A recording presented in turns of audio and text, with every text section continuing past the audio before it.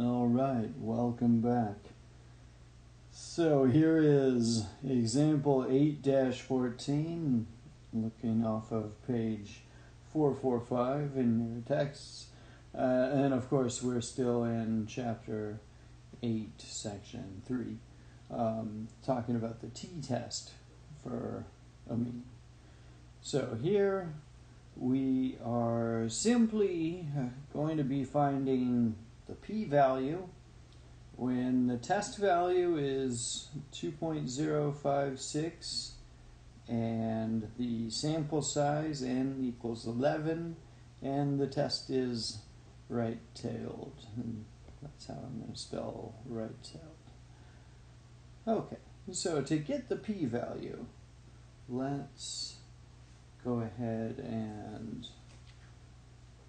find our table here. And I'm going to go ahead and just quickly try to explain my methodology here when I'm trying to find the p-value. Here's what I'm doing. So, row 10, I see these values, 1.372, 1.812, 2.228, 2.764, and then finally 3.169. And those are a little bit messy, but here, these are critical t values. And then in each one of these, the corresponding column has a value for alpha. Okay. So what we're going to do is we're going to look at what is our t value. Our t value is 2.056. So we're going to go ahead and say, okay, where is that? In this list of numbers, it is in between 1.812 and 2.228. So the value of alpha, let me get rid of that alpha, that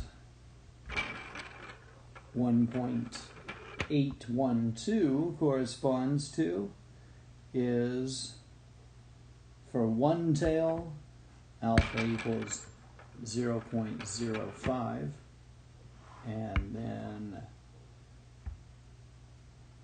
the alpha value that 2.228 corresponds to, well, let's see, 2.228 is in the same row, just the next column, and that one tail value is 0.25. Okay, so basically, what's going on over here is we are looking, in the tail of the curve here, or well inside the tail here, and we get rid of these values like that. Then this is what is going on. We have at 1.82, this total blue shaded in area there is 0.05. Okay, this area shaded in yellow is exactly 0.025. And our test statistic is right here. We're not talking about whether it's inside of a critical value, although look, if it were a test at a significance level of 0.05, it would be within the critical region and we would reject the null hypothesis. If it were at a sort of a higher significance level, if it were alpha equals 0.025, it would not be inside the critical region, and so we would say, no, we don't have enough evidence, we're not going to reject the null hypothesis. But either way, we're asking the question, okay, so what is this shaded area we have here?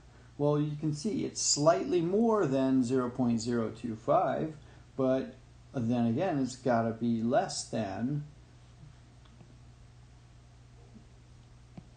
0.5. So this area underneath the curve, we were talking about this before, is exactly our p-value. So we don't know the exact value for p. We can't know it, really. But we do know that it is somewhere between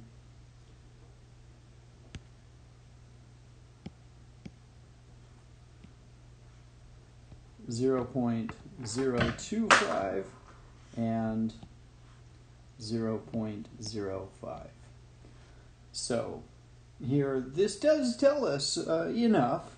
So we would, like I was just saying, if alpha was 0.025 or less, then our p-value would be greater than alpha, and we would fail to reject h subscript 0. If alpha were equal to 0.05, or if it were, even bigger than that, then what? Then the p-value would be less than alpha, and so that means we would reject the null hypothesis. So anyway, this does tell us at least enough information to go with, because we at least know which range it's in. We don't know the exact p-value, but we know close enough to what the p-value is. All right, so let's maybe go into, well, let's do one more quick example of finding a p-value. Whoops, too many pages. Oh, there we go. Let's look at the next example. This is example 8-15. And it says find the p-value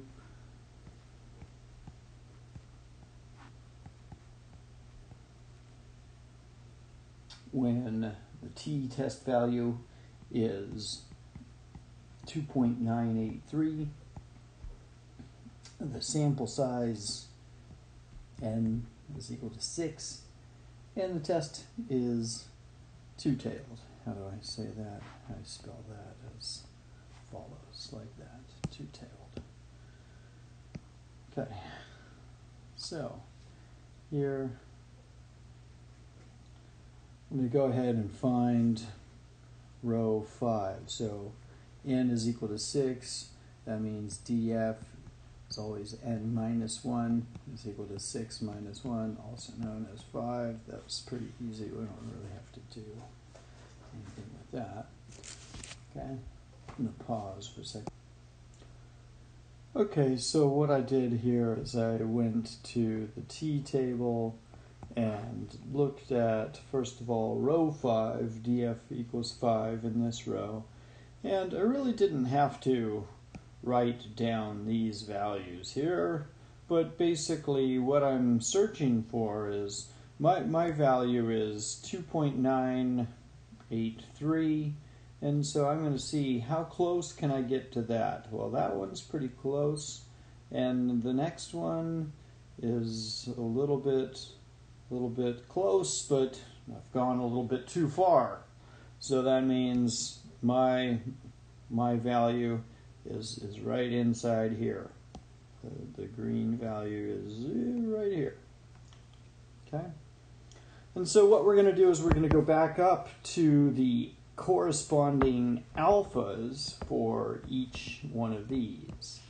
All right? So if you don't mind, I'll just kind of cut through the previous line and talk about alpha up here. So remember, there's one tail and there's two tails.